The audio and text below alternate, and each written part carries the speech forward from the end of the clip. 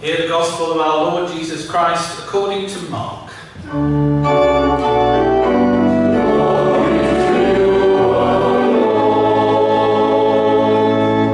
Gospel reading comes from Mark chapter 2, beginning at the 23rd verse. One Sabbath, Jesus was going through the cornfields, and as they made their way, his disciples began to pluck heads of grain. The Pharisees said to him, "Look, why are they doing what is not lawful on the Sabbath?" And he said to them, "Have you never read what David did when he and his companions were hungry and in need of food? He entered the house of God when Abiathar was high priest and ate the bread of the presence, which is not lawful for any but the priest to eat, and he gave some to his companions. Then he said to them, 'The Sabbath was made for humankind, and not humankind for the Sabbath. So the Son of Man is Lord, even of the Sabbath.'" This is the Gospel of the Lord.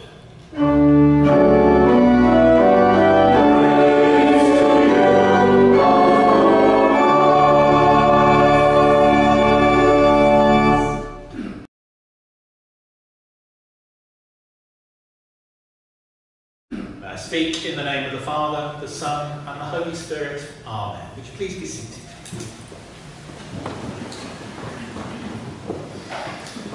Because of my situation at home at the moment, I'm watching a lot more television than I usually do. It's an opportunity for me to, it's an easy way for me to sit with Diane, for us to do something together. This means I'm watching a lot fewer films than I normally do. But actually there are a couple of upsides, apart from spending the time with Diane, of course, which is the most important thing. Firstly, usually my film watching is very, I'm fairly organised. I look for films that I really want to watch, and then I track them down, and I rent them, or I hire them, or I stream them, or I download them. And then sometimes they're suitable to watch with Diane, but sometimes not. So that's my usual pattern. But actually, obviously, they do have films on television as well. They appear in the schedule. Apparently, I didn't know, obviously. And but you just have to watch what comes on. You don't have the choice that you do with using the internet and stuff. So actually, we do watch like old favourites, films that maybe we've seen loads of times before, but they just come on and we go, oh, this would be nice, and so we watch. So that's quite nice actually. And the other thing is, sometimes, particularly on channels like BBC Two or Channel 4 or Talking Pictures, if you get that on your schedule, you get like old, very little known films that I've never even heard of. And occasionally some of those are just really lovely. Lots of kind of old British films, quite gentle in nature or whatever. Not masterpieces by any means, but actually films that I would never have watched otherwise and can sometimes really enjoy. And one of those we literally just happened across last week, which was a film called Lease of Life from 1954 with Robert Donat. I'd never heard of it. I'd be amazed if any of you had. And the thing that two things that particularly resonated with us was, firstly, Robert Donat plays a vicar in it. He's a vicar. He's a parish priest in a rural parish. So lots of kind of similarities and things that we could relate to there. But the other thing is that in the film, the doctor, he's not well, he goes to the doctor, and the doctor tells him he's only got a year to live. So obviously that there were resonances there for us as well. And what happens in the film is that he's not a terribly exciting priest, let's put it that way. Okay, he's a nice guy, and the parishioners like him, but he's not really setting the world on fire. He's somebody who's always played it very safe, made sure that he didn't do anything to upset people or to break the rules or to do anything risky. But unusually, he's asked to go and preach at the cathedral to a service for the local boys' private school. And basically they ask him because they can't find anybody else. And so he goes on to do this, and it's just after he's received this diagnosis. So he gets up into the pulpit gets out the sermon that he's been writing for weeks, and it's a very worthy but probably somewhat dull sermon. And as he stands in the pulpit and he looks out at the boys and the headmasters and the teachers, etc., he suddenly has this feeling, and he tears up his sermon in the pulpit, gasps from the congregation, and he preaches off the cuff. He speaks from the heart, probably in the first time in his ordained career. And what he says to the boys is probably a sermon that he's thinking he wished he'd heard and taken notice of when he was a boy, because what he says to them is that life is not about playing it safe. Life is not about just obeying the rules. Life is actually taking the gifts that God has given us and running with them and using them and doing stuff. It's not about what you avoid and what you don't do, it's about what you do. It's a kind of a carpe diem, seize the day kind of sermon. And the boys love it, they're kind of sat there secretly reading or playing games with each other and thinking, this is going to be the usual stuff, but actually they really engage with it and they really like it. Unfortunately, the headmaster and the dean don't like it, because all they hear him say is, obeying the rules isn't important. That's what they hear him say. That isn't his message, but that's what they hear him say. And so he actually gets in trouble because of it. But of course what he was really saying is, well, yes, rules are important, but actually they're not enough. Simply obeying the rules is not enough. Life isn't about the thou shalt nots, it's about the thou shalls. It's about the things we do with our lives. Life is a gift. Time alive is a gift. We should use it wisely and well, and we should do stuff. So here we are on All Saints' Day, and in All Saints, we particularly remember the heroes of the faith, the famous saints who we remember because of what they did. We don't remember them because they were good. I mean, the word saint implies a goodness and a holiness, but actually we remember them not just because they didn't do stuff they shouldn't. We remember them, they're saints, because of what they did, what they achieved, the life that they lived. And the first line of our opening hymn, for all the saints who from their neighbours rest. So the idea is that they're up in heaven now, and their work is done, and they are resting. But of course that rest doesn't simply mean that they're putting their feet up or having a kip. What it means is they are resting in the presence of God. When we go to heaven in the next life, the joy and the pleasure of that is that we are fully in the presence of God. Here on earth, we are only partially in God's presence. God is here, but there are distractions and barriers and etc., etc. When we're after we die, we will fully be God. We will rest in God's presence. But the saints will be doing that now. That will be their very existence and their life. But that doesn't mean that they didn't do that while they were still alive. The second verse of that hymn says that God was their vision and their life and their rock and their fortress. In order to be a saint, it's not just about achieving things and doing things, it's actually about resting in God's presence, using the strength of God to help us achieve what we do. So the saints wouldn't have just all been active and doing. They would have been taking time away to spend with God, quality time with God. And effectively, this is Sabbath time. This is what Sabbath time is. It's spending quality time with God.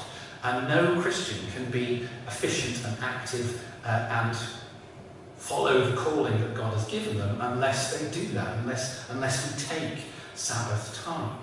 And that's why it's not just an optional extra, it's a commandment. One of the 10 commandments is keep the Sabbath day, keep it holy, use the Sabbath time, use Sabbath time. And time itself is a gift and is part of creation. In the Genesis story, which we hear summarised in our Exodus reading, God creates stuff, material things, but actually he's also creating time. The 6 days of creation, God is creating the days themselves in which he then creates the physical stuff. And then on the 7th day, It's a day where God actually rests and takes pleasure in God's own creation and the things that God has done. And God blesses that day. He blesses the time itself. So time is a gift and is a created thing from God. As Christians, Sunday is the first day of the week. The Sabbath day is the day that starts the week. We don't work hard all week and then receive Sabbath as a reward. Actually, God gives us Sabbath to begin with, to start with, because we need to rest and spend time in God's presence before we can go out and do all the stuff that we're supposed to do. And that's why it's so important, and that's why it's a commandment.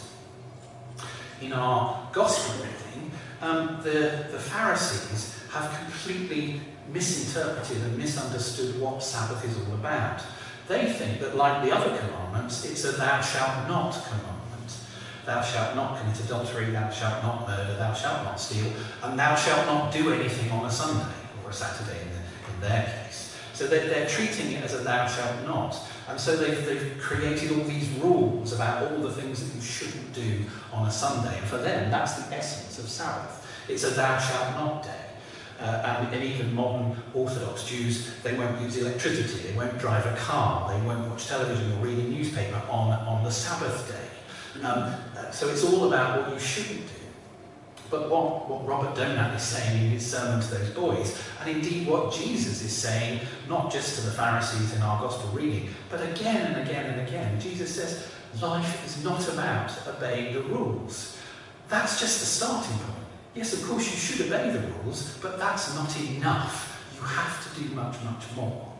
In the Sermon on the Mount, he says, you will have read in the Old Testament, in what we call the Old Testament, in the Ten Commandments, thou shalt not kill. But I say, even if you have hate in your heart for someone, that's a sin. You will have read, thou shalt not commit adultery. Well, I say, even to look lustfully on someone else's wife is a sin. So Jesus doesn't just say that the rules are unimportant. Jesus says they're just a starting point. It's not enough. We should use our consciousness and our lives and the Holy Spirit to guide us into doing much, much more than simply obeying the rules. And that's effectively what he says to the Pharisees on that day when they pick him up, or his disciples up, on picking corn. Why is picking corn work? Well, because the Pharisees have decided that farming, that gathering in crops is work, and so you shouldn't do it on a Sunday. They've decided that preparing food is work, so you shouldn't do it on a Sabbath. And simply by picking corn, taking the husks off and eating it, that's what the disciples are doing. So it's a sin, it's a thou shalt not. And Jesus says to them, guys, you completely missed the point. Sabbath is supposed to be a joyous time, not a time where we worry that we're going to break all rules and make God angry. Sabbath is a time for celebration and joy and resting in God's presence. You just completely got it all the wrong way round. Sabbath is primarily about me. It's about God. It's about spending time, quality time with me, and that's why I am the Lord of the Sabbath. And that's why, as Christians, spending Sabbath time is not just something we do when we've got time to do it, or it shouldn't be. And yes, of course it's coming to church on a Sunday. What we're doing now, spending time together, sharing communion together, praying, praising together. Yes, that's quality time with God. This is Sabbath time. But actually, it's not enough. Jesus, throughout his ministry, would take himself away to pray, to spend quality time with his Father during the most difficult times. Sometimes when we're really busy, we think, I don't have time to pray, I don't have time to read my Bible, whatever. Well, that's the very time when you should be doing it even more. Creation itself is a gift, and we should protect it and look after it and treat it wisely and well.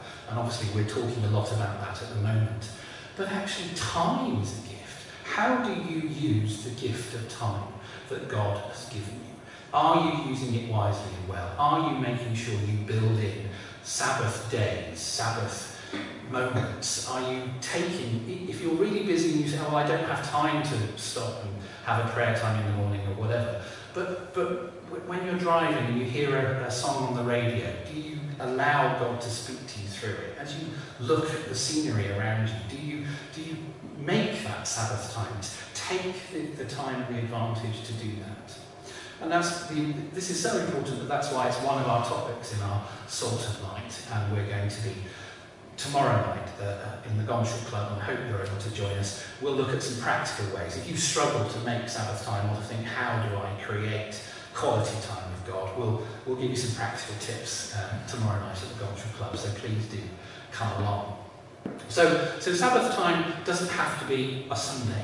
It's moments, hours, minutes even that you can create at different times, and we'll talk about that tomorrow night. But actually it can be longer than a day as well. You can actually have extended Sabbath time. A sabbatical, I've just taken a sabbatical, that's extended quality time. Or within my sabbatical, I did a pilgrimage. That's something you can do to create Sabbath time. Or you can go on a retreat. You probably know that all the clergy here regularly, well, not as regularly as we should, but we go on retreats. But retreats aren't just for ministers and professional religious people. Retreats are for everybody.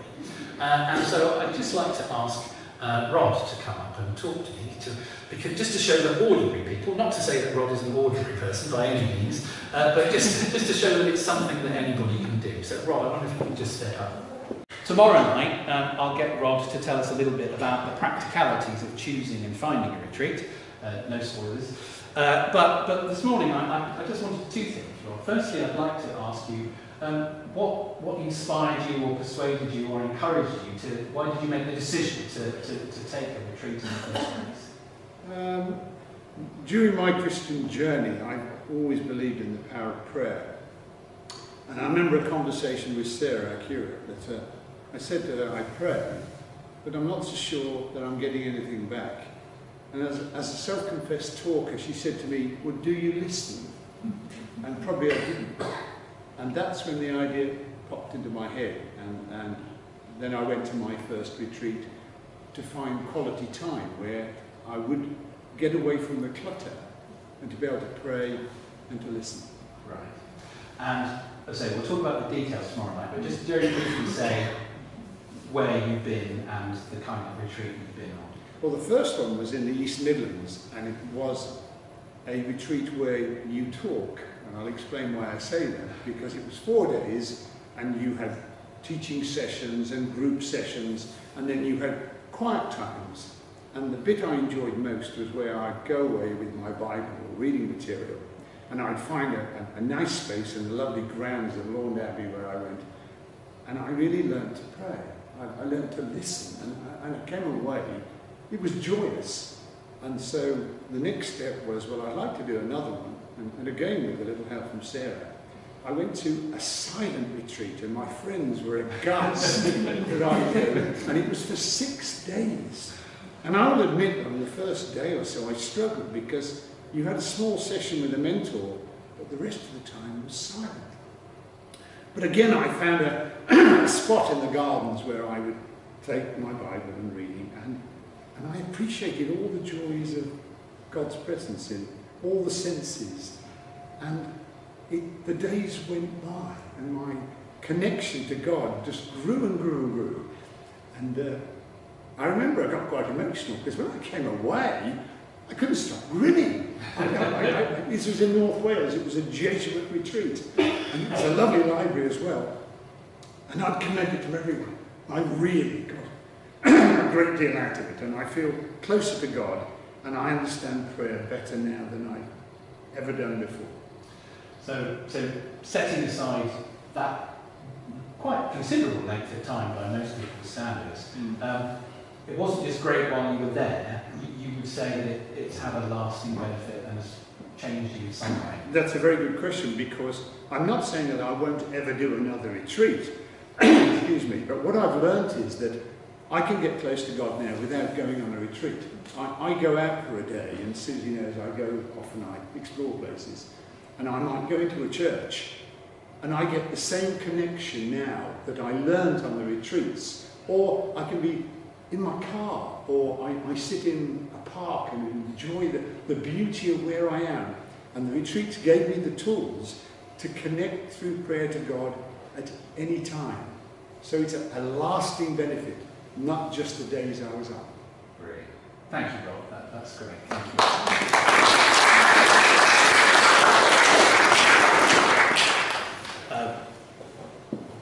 I can cut out the last bit of my talk pretty much, because you really said exactly what I was going to sum up by saying. The ideal is that we learn how to, the skill to create Sabbath time, because that's what you're actually talking about, to just create Sabbath time anywhere, in any place, in any situation. But sometimes we need to be deliberate about taking the training and the time to learn to do that. It's not easy, particularly with our busy lives and our cluttered brains, and sometimes a retreat is the way to do that. So time is a gift. How are you using your time? Are you using it wisely and well? In the film Lease of Life, Robert Donat's character effectively gets a new lease of life. He suddenly realises that he hasn't been living life to the full, that life is about more than not doing wrong things, and the last year of his life turns out to be a really wonderful one for him. The blessing of knowing that he doesn't have much time left actually encourages him and gives him a new lease of life. Now, we may not be in that situation, but actually life is finite. Time is precious. Life can be snatched away from us at any moment. And so we should be, as Christians, using the time that we have wisely and well, and making sure that we find and develop the skills to use and find Sabbath time, to spend quality time with God. Yes, sometimes deliberately, dialed and set away, but hopefully we develop the skill to do it anywhere, in any place. The wonderful blessing of my sabbatical, particularly the week in Northern Ireland, was that, like Rob, I came back suddenly finding that I was able, in moments, when a song played on the radio, when I saw the view out the window, at any moment, it just suddenly you're thanking God and praising God. It becomes almost a natural way of life, and that's the goal for all of us, and something that I just hope that all of you here are able to achieve, because it's a joy and a blessing and a wonder, and it makes you fully alive. Jesus came to give us life in abundance, not just to live narrowly, not obeying rules and not doing the things we shouldn't, but actually enjoying the wonderful gifts that God has given us in creation and the very gift of time itself. Amen. Amen.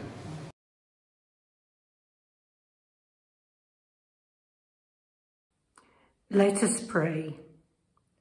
Merciful Lord, strengthen all Christian people by your Holy Spirit, and give opportunities for us to share our belief with others.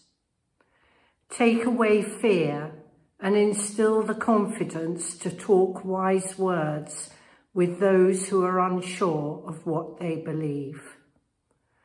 Lord, in your mercy, hear our prayer. As we celebrate All Saints' Day, we think especially of those men and women in whose lives the Church as a whole has seen the power of the grace of God at work. And we give thanks for their example and inspirational works. The saints laboured, but also rested. Help all believers find time in their lives to stop and fully understand the meaning of Sabbath. Lord, in your mercy, hear our prayer. Mighty God, we pray for peace and reconciliation in war-torn countries, especially remembering the Israel-Gaza conflict, the Ukraine-Russia conflict, and all other conflict zones. We ask that you give wisdom and discernment to all global leaders and to those in positions of power who have the ability to impact the course of wars. We pray for those who have lost loved ones, that they will know your comfort and love. We also pray for those loved ones who are missing, unsure whether they are dead or alive, that they will soon have news.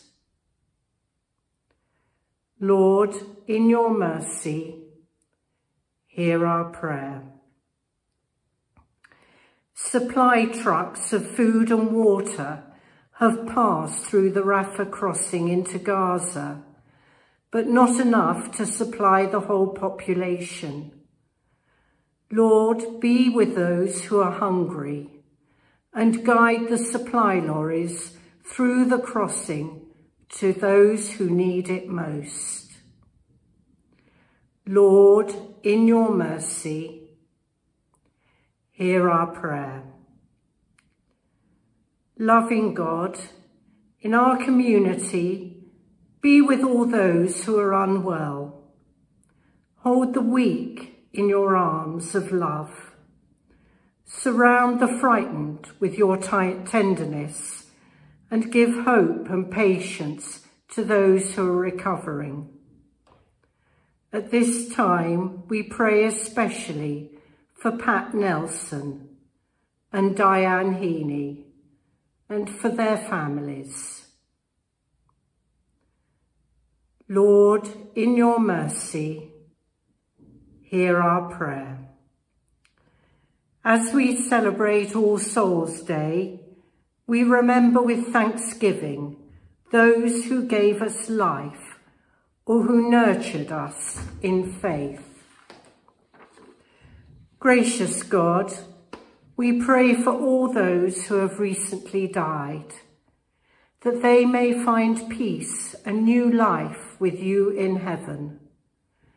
We especially remember Brian Perry. We pray for those who are mourning. Lord, surround them with your compassion. Merciful Father, accept these prayers for the sake of your Son, our Saviour, Jesus Christ. Amen.